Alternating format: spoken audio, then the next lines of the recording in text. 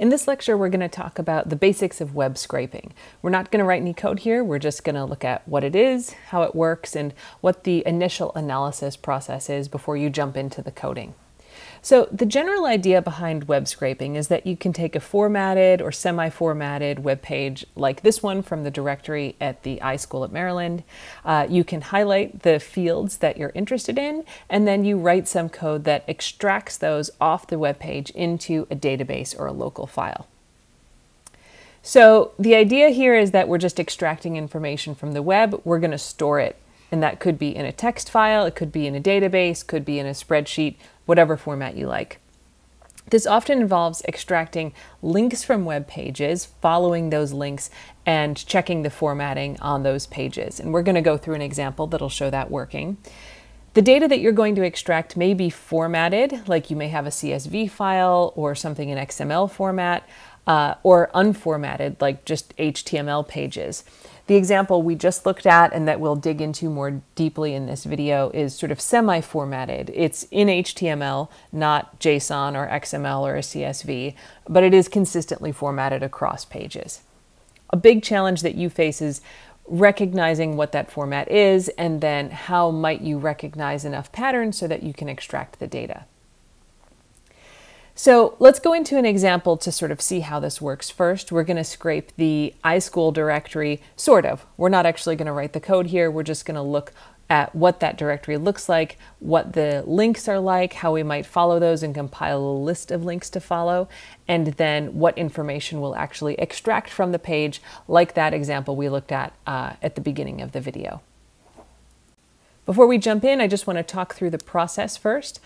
We're going to start by looking at the page just as a human who understands things. There's no, fancy code looking at the page. You're just going to look at it, decide what information you want to extract, see how that's embedded in each page's code, and then check if you need to scrape multiple pages, which in this case we will and is really common for this.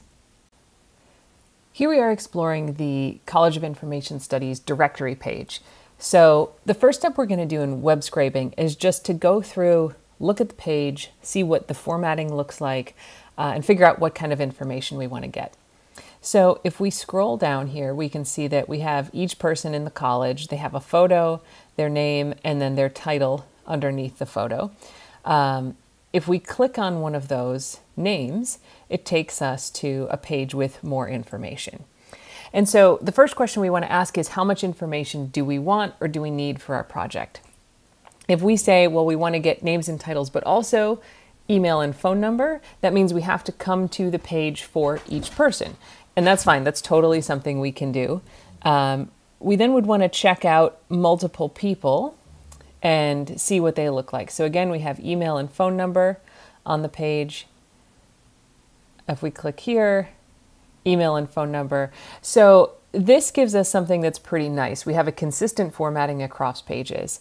And in fact, all the information we need is in the correct order on each person's individual page. We have their name, their title, their email, and their phone number.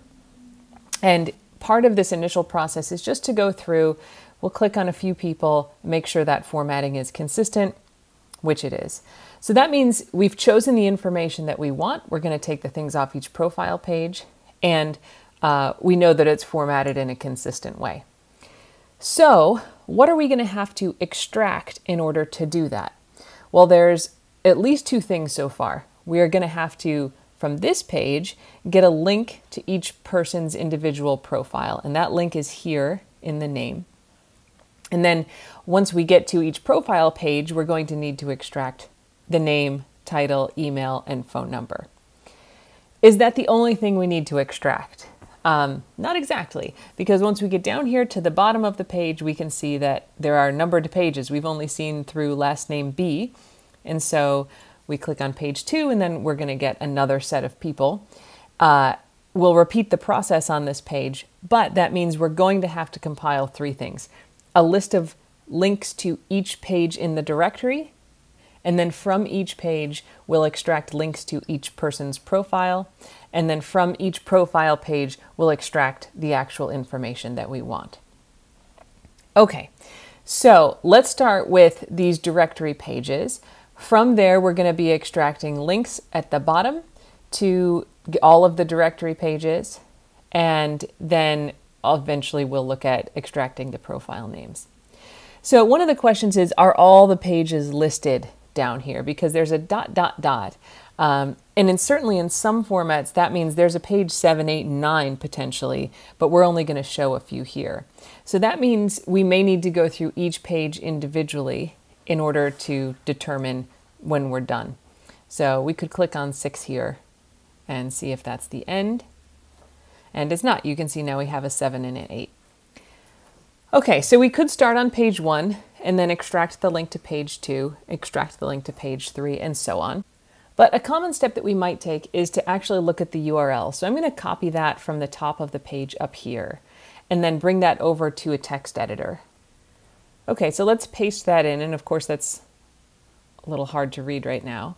So we'll just go through and replace all of the ampersands with a new line. This isn't a thing that you need to know how to do. It's just making it a little quicker. So now we can see all the things that were in the URL, and what we can see here is at the end, page equals 5. So there's a page number at the end. So that's great. That's going to be really useful for us because it means instead of having to extract a link to the pages from the bottom here, we can just replace the end of that URL. Now, it looks like there's only 8 pages, so what happens if we were to put like 10? Okay, so nothing is on the page. This is actually great because that means we can just start at 1 and go through every page, and once we get a page that says, sorry, no person matches current filter criteria, or if we just don't see any links to people's profile pages, then we know we've reached the end. So that saves us from having to extract the link to the next page from the bottom here, though that is something that we could do. And we'll take a look at that once we jump into the code. But it's always good to look for these kinds of shortcuts where you don't have to extract something from the code. You can just put it in the URL so you can fetch each page. And then you know, once you try to extract links to profile pages, if there aren't any, then you can stop. All right, so let's come back here just to one of the pages that's actually populated. Now, we're able to go through each page in the directory. So the next thing that we want to think about is how do we extract the links to people's profiles from the directory pages. So for this, we're going to have to look at the code. So I just did view source. That's Command U or Control U is often a shortcut for that. And so this is going to show us the HTML for the page. You don't need to know HTML to do this. You just need to sort of know the basic format that we have tags and that your content is in there. And so you can see here, we've got links to each of the letters. That's what we could see at the top of the page. So if we flip back, here's all the letters. This is the code to show that. So that's good. We kind of know where we are in the page. And here, even without reading this, you can see that we've got something that's formatted consistently over and over and over again. We've got the same lines repeating with just a little bit of different content. And if we read through those, we see that we've got a link to somebody's name. We've got their actual name down here. We've got a link to a picture. So this is for Professor Elmquist. If we click on that, we see his photo. And so what we discovered here is what the content looks like to link to each person's page. And in fact, this here is the link to a person's profile page. So if we were to click to follow that link, we'd get there. But this is not a complete link, right? We don't have an HTTP at the beginning. It's a relative link. And so basically what this means is that we're going to start in the iSchool domain and then add this on to the end. And if we're unsure about what that looks like, we can always come back here and let's click on a person's name.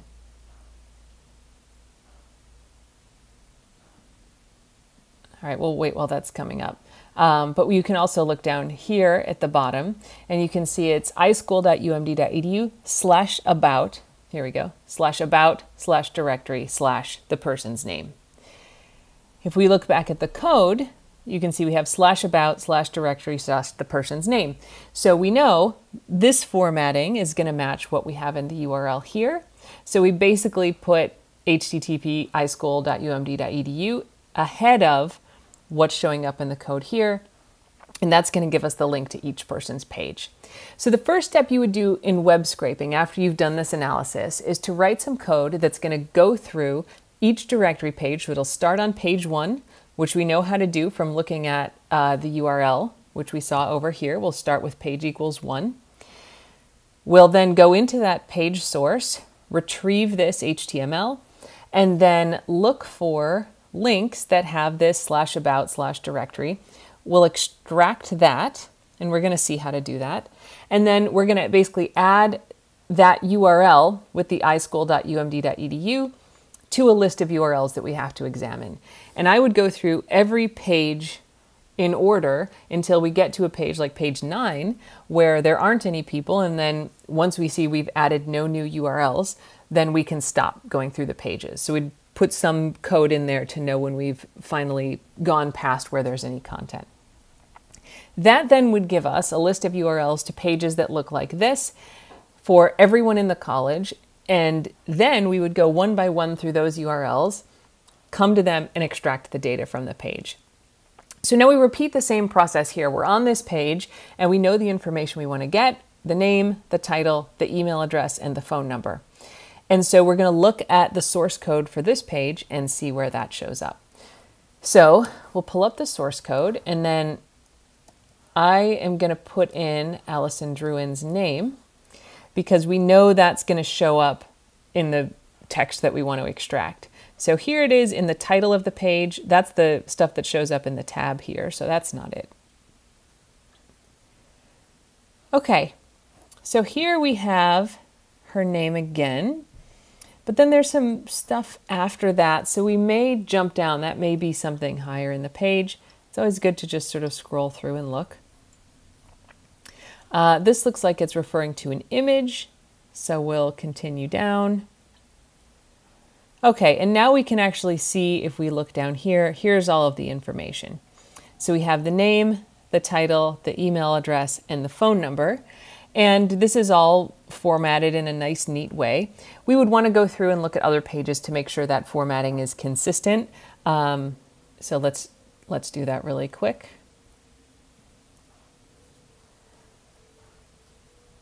Okay, we'll view the source for this and search for her name. Actually, we can just scroll down to where we find that. Okay, and so here we see, again, name, title, email address, phone number, and this formatting, we can look, we've got a span with a class and some information, and then some divs down here. That looks just like what we have for Allison Druin here. So now we know once we're on a profile page, we're going to look for basically a HTML tag with attributes that looks like this, followed by these items here. And then the content we want is going to be in between those tags in each place. Here, and then up here. So then, coming into this, we will have written code that's going to extract the URLs to each profile page. We've now analyzed each profile page, so our code would pull up each one of those and then find these tags that contain the information, extract that, and then save it some way. You could put it into a database, you could write it out to a text file like a CSV or a tab delimited file, but store it in some way so you have the information. So that's the process. What we're going to do next in the following videos is actually look at the code to do that, but that gives you an overview of what you should expect when you're creating the initial thoughts of how to do web scraping. Okay, so now that we've gone through this, hopefully this process makes a little bit more sense.